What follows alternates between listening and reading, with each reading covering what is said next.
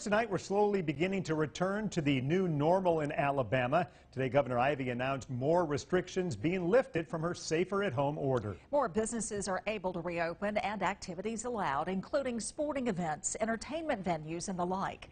News 5's Amber Grigley breaks it down for us.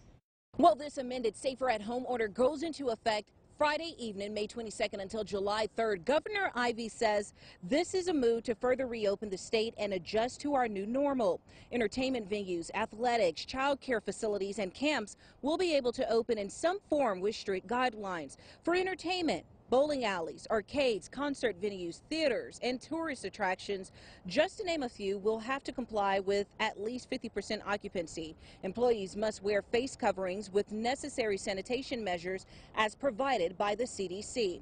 Child care facilities and camps will have to comply with strict social distancing guidelines in order to operate.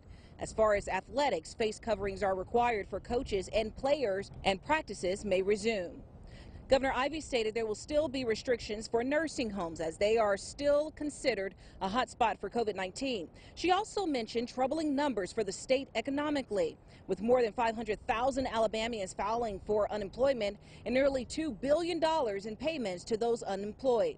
For some, this news is great news for many businesses eager to get back to work, but for others, they still fear that this call may be premature. That the economy is important, but also I think that the information that the CDC is putting out, I think that the country should abide by this information and act accordingly to what the CDC says. Politicians have their view on what they need to do first for recovery, but if you're ill or you're dead, you don't have a chance, I think.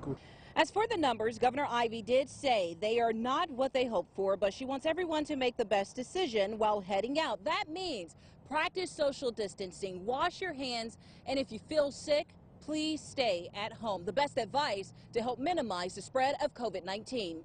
But for now, I'm Amber Grigley, WKRG News 5.